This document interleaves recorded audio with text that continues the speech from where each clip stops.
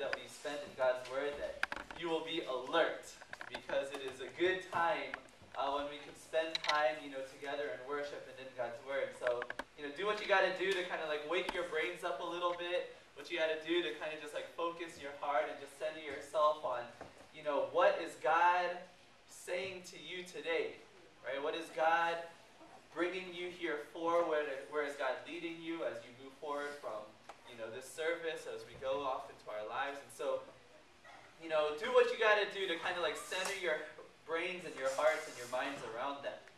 Before we get into today's service, we are going to just enter into a time of prayer together. We've been praying consistently for the past few months for one brother in our fellowship, Galen, who was diagnosed with lymphoma earlier this year.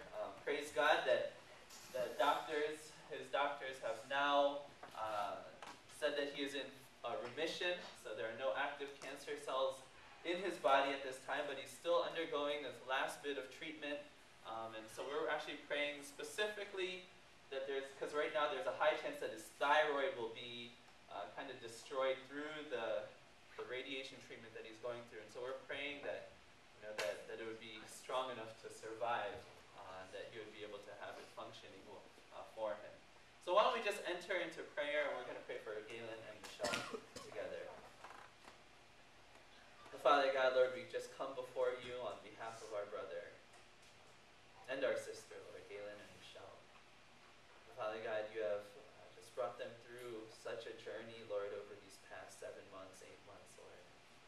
We thank you first for your faithfulness to them. Lord, we thank you that they have a testimony of faith, of holding on, of also experiencing you in the midst of a really difficult time, in the midst of a lot of fear and doubt and uncertainty. So we thank you for that, Father God, and we just want to continue praying for Galen, for his physical healing, Lord. We pray just as he's undergoing this last month of radiation treatment, Lord, that you would protect his thyroid, Lord, that you would just let it survive, or let it be strong enough to get through this treatment time. Father God, we pray for just a quick recovery for Galen, Lord, and that both him and Michelle will be able to rejoin us soon, shortly, Lord, and we can celebrate and fellowship together and just and love on him in the way that you love on him, Father God. And we just come before you humbly asking, Father, for we know that in you holds the power of life, healing, salvation, Lord. We pray all of this in Jesus' name. Amen.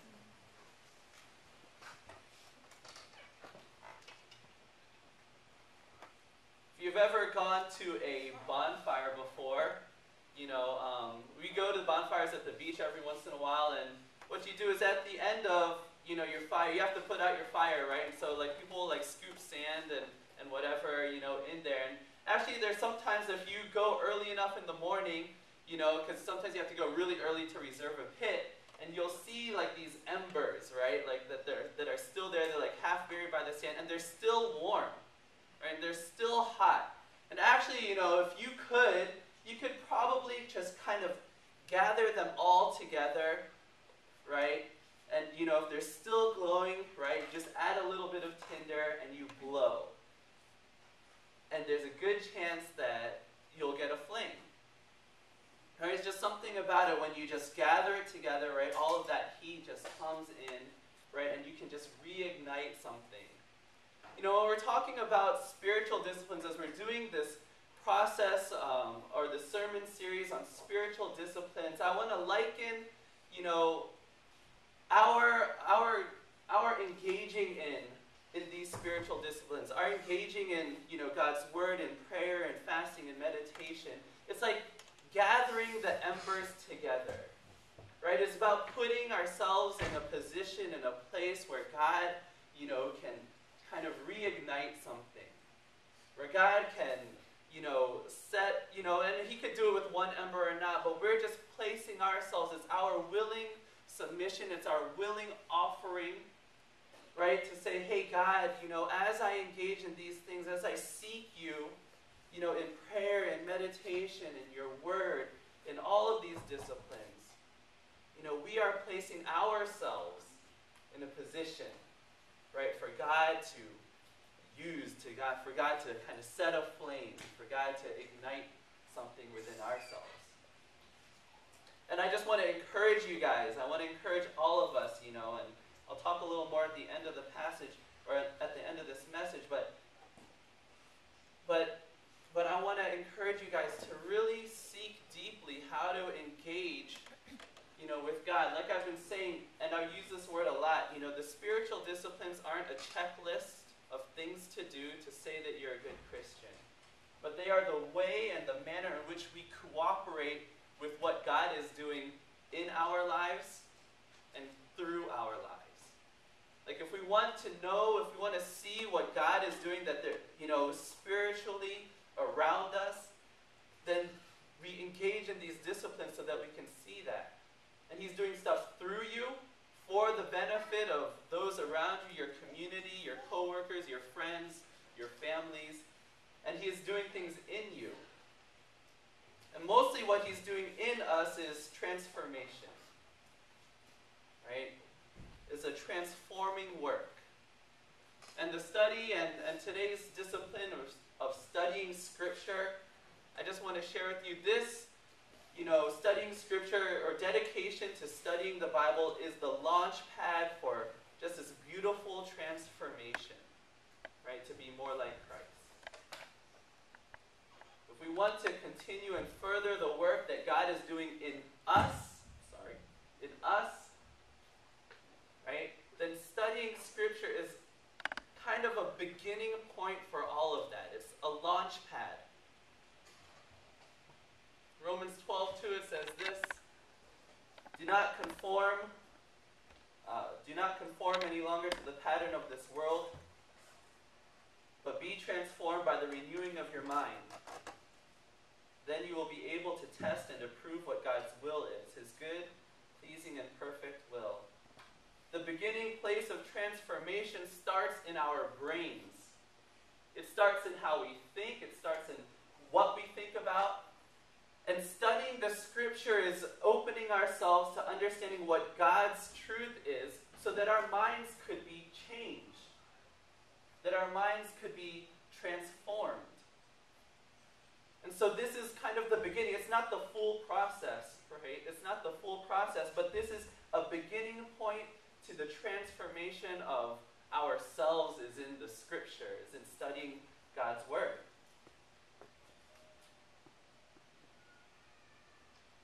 If we're never challenged by thoughts outside of what we generate in our own heads, then we're not changing, right? But opening yourself up to seeing what God says about something, to see His truth and start to accept it first in your mind, right? That's the launch pad. That's the doorway to real transformation, which is the end goal, right? Or the goal of all believers. They say that this is the information age, right? We are inundated with information. I can't tell you, I probably read about 7 to 10 just articles, right? At least a day online, right? I read about, someone will post, Paul posted something about it costs more money to send text messages than it does, to send information to Mars, right? Apparently, according to NASA or whatever, right? And I was reading that, I was like, oh, that's so interesting, Daniel will post something about politics, right? And I'll read an article, and I'll be like, that's interesting. Someone will post about the lottery, right? And I'll read that article. And we're just inundated with so much information, right? We watch YouTube videos of people talking about other stuff that's going on, right? We have people that are into video games watch YouTube videos about which is someone talking about other people playing video games, right? We have a youth. I remember I was talking to James earlier, and he was like, yeah, we just did a podcast, right? We did a podcast on these video games, right? Like him and his friends. So they're like, whoa, there's just all this information that is out there, right? And we are studying all the time, right? We're studying all the time. I see people, if you are taking your SATs, you got your flashcards out, right? You've got different things, Daniel's in seminary.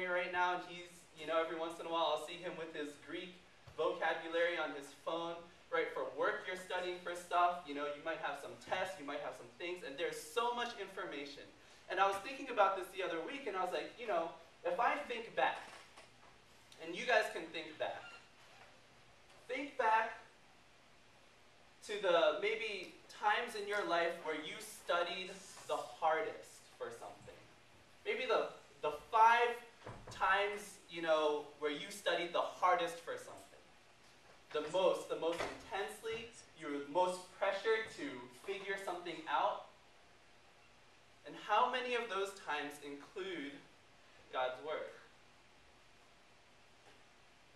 How many of those times includes, seeking out spiritual truth? Because I remember cramming for tests, right? I actually didn't really study that hard in high school, so I don't remember cramming during that time. But I remember, a lot of times of study, and for most of you, unless you're in seminary, they probably don't include, the Word. It probably does not include the Bible. And we have spent so much of our lives studying. If you're a student right now, you feel like your life is spent studying. And how much of it has included this, which is supposed to be life transforming for us?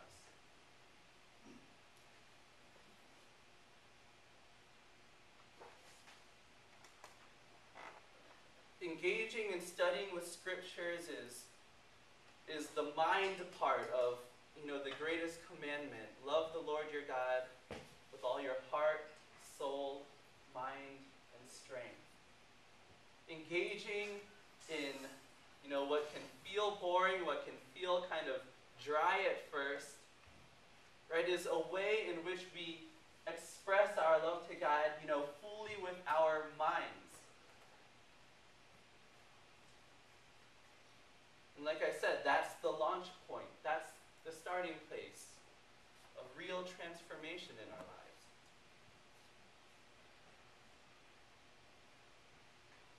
In Acts 17, there's a record of Paul and Silas on a missionary journey, and they go to this place. And they go to this place called Berea. And on arriving there, I'll just read the passage for you. It says this, on arriving there, I do have it. It says this: as soon as it was night, the believers sent Paul and Silas away to Berea. On arriving there, they went to the Jewish synagogue. Now the Berean Jews were of more noble character than those in Thessalonica, for they received the message with great eagerness and examined the scriptures every day to see if what Paul said was true. As a result, many of them believed, as did also a number of prominent Greek women and many Greek men. This group of people is kind of awesome and maybe a pastor's nightmare, right? Because they check everything. But for many of us, probably, I could just be making stuff up for the most time and you would never know. I could be like, we're reading out of Hezekiah 14:76. And you'd be like, where is that in my Bible? Right? It's not even a book, And there's a chance, there's definitely, something wrong if we can't, be dedicated to scriptures in a way where you can't even confirm or affirm or deny, what someone might come up here and preach to you. What someone might share to you.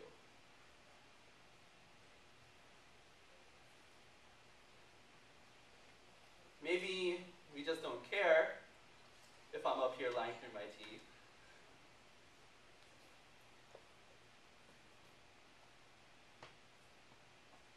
But if we are serious about changing, if we're serious about this process of growth that being a Christian is,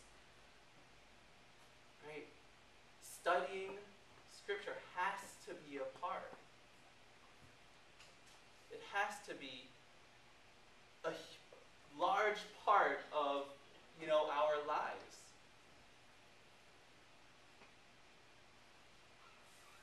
And it would be sad for me to think, right, that all of our intense study of all of our lives, and most of it was just for things outside of what God's word was, or outside of God's word. Never heard of anybody outside of seminary pulling all-nighter just reading the Bible. Maybe there are a few. I'm sure there are people. There's few.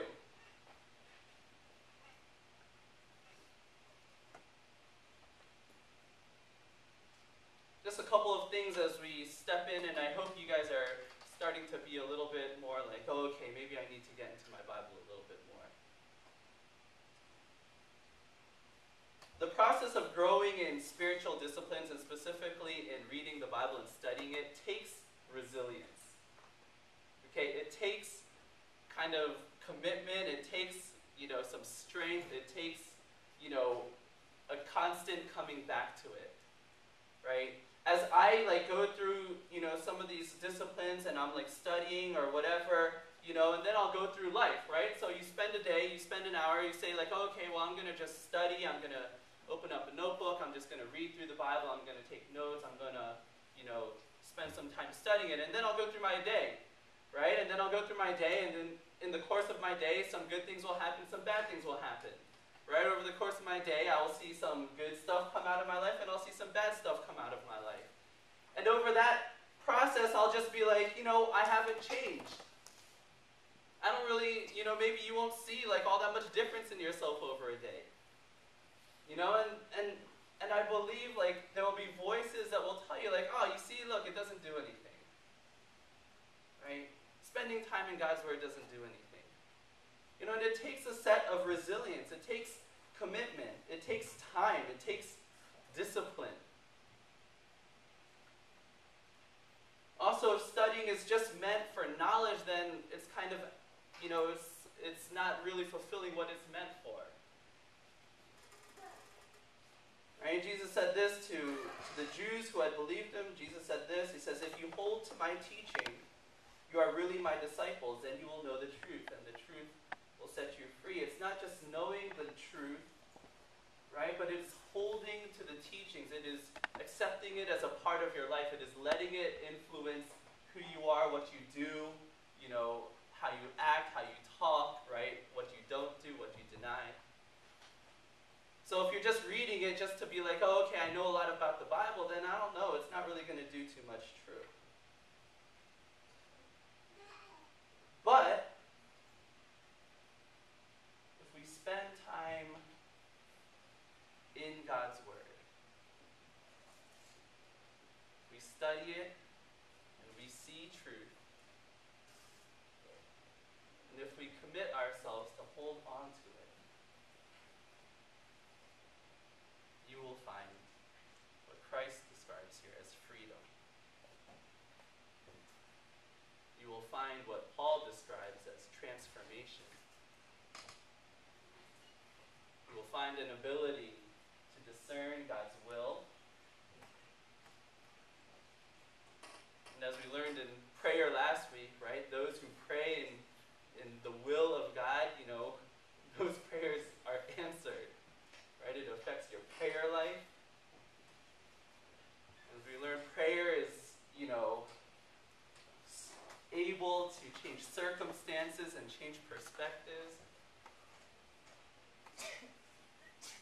which will change your life, right? It brings transformation.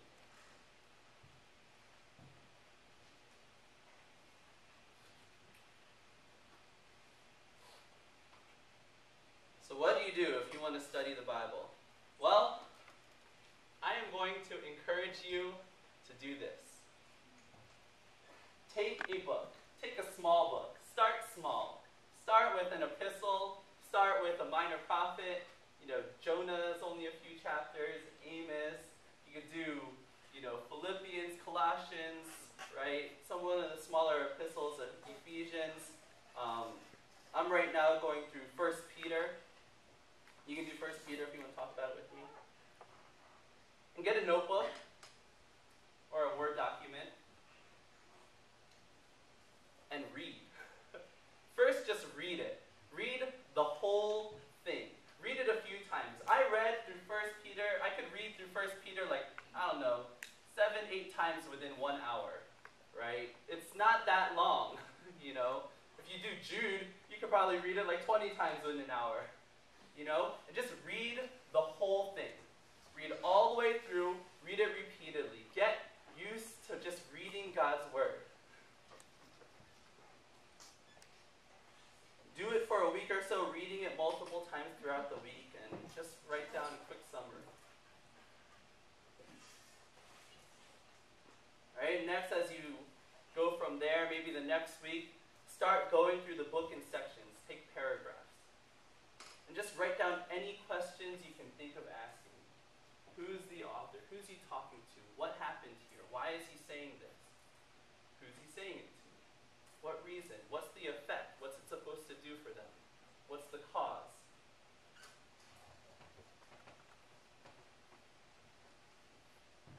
And then start answering them.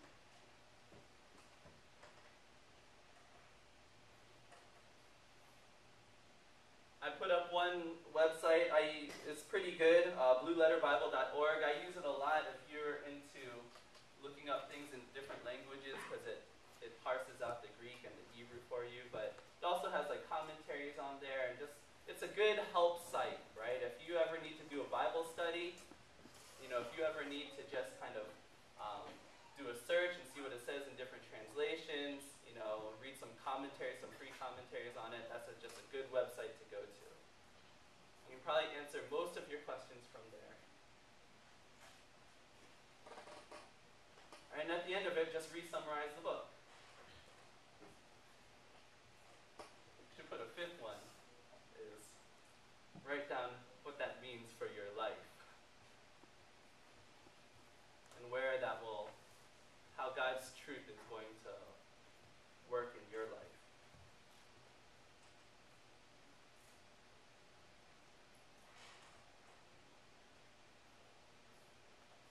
We need to stop seeing spiritual disciplines as like extra credit. I feel like a lot of times that's the approach that we have to either intense study, spending times in intense prayer, meditation, fasting, all of these different disciplines, giving, confession. We need to stop thinking of these as like spiritual extra credit. And what I'm hoping is that not just that, you know, through these sermon series that everybody's going to be like, okay, I'll try that one more time, or I'll try that another time. But I actually hope that your perception of who you are as a Christian changes. Right? Where that you can start to see yourselves like, hey, I want to be a man or a woman of God's word. Hey, part of my identity that I'm moving towards is to become a man or a woman of prayer. Right? Who I am as a Christian is going to lead me into a person that is regularly meditating on who God is. It's not just, I don't want to just encourage you guys to just try something new and see if that will bring, you know, like a good feeling to you. Right? But this should be shaping your identity as a believer. Because as believers, we are called to cooperate, to be with Christ, to abide in him and him in us so that we might bear good fruit.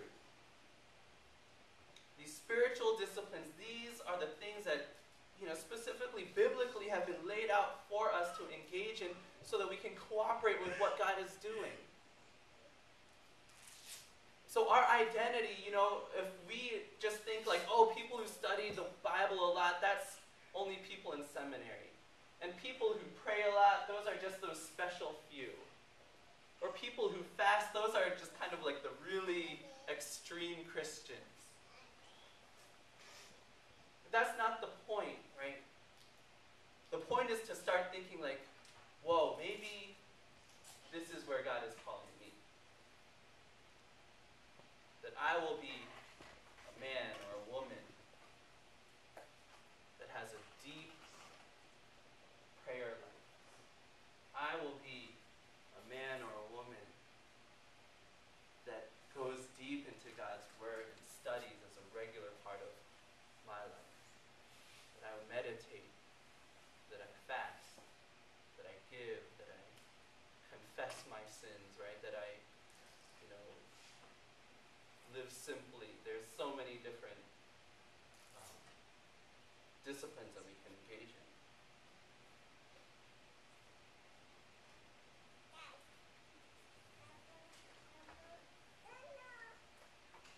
Just we need to change our mind about who we are as Christians and what that means for our lives.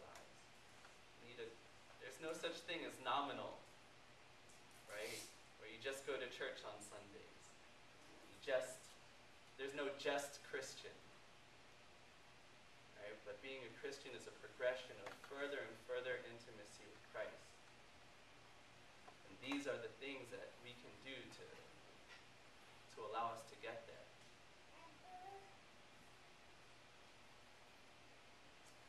We're going to enter into a time of communion. I pray that you can just reflect on that. I hope you're encouraged. I hope you crack open your Bibles this week and, just get into it. But we're going to enter into a time of communion right now. Communion is a time where we remember just the goodness of Christ and what he gave to us, that even enables us to engage in this new life.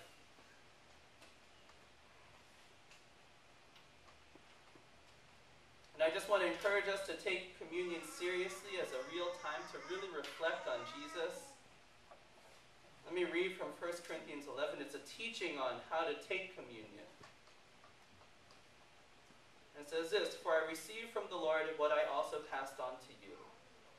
The Lord Jesus, on the night he was betrayed, took bread. And when he had given thanks, he broke it and said, 'This is my body, which is for you. Do this in remembrance of me.'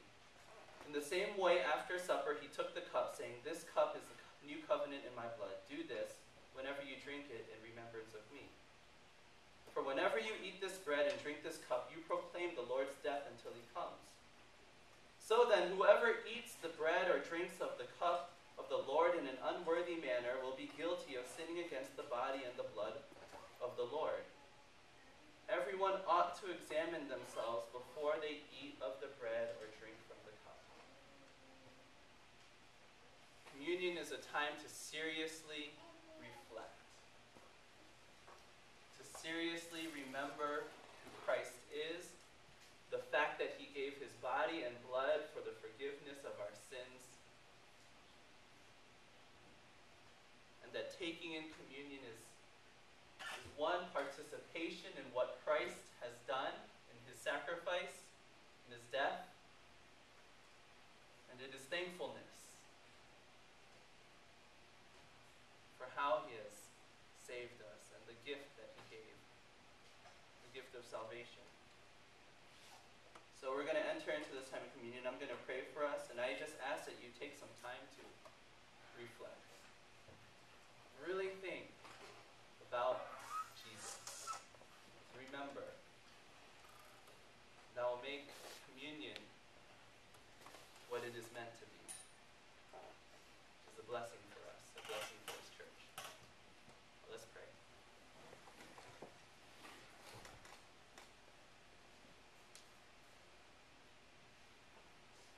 Father God, Lord, we just want to pause right now and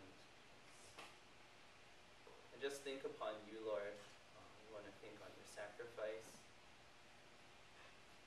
We want to think on how you gave up your body, Lord, and how your blood was shed for the forgiveness of our sins. For a new life that we could have in you, Lord. A life that is now to be led by your Spirit. And so I just pray, Father God, just as we think and as we reflect, Lord, we would be filled with thankfulness, maybe some conviction, maybe, I don't know, whatever it is that you want to say to us individually, Lord. But Father, as we approach your table then, after we reflect, Lord, that we would be able to come, Lord, and enjoy and peace, knowing that you are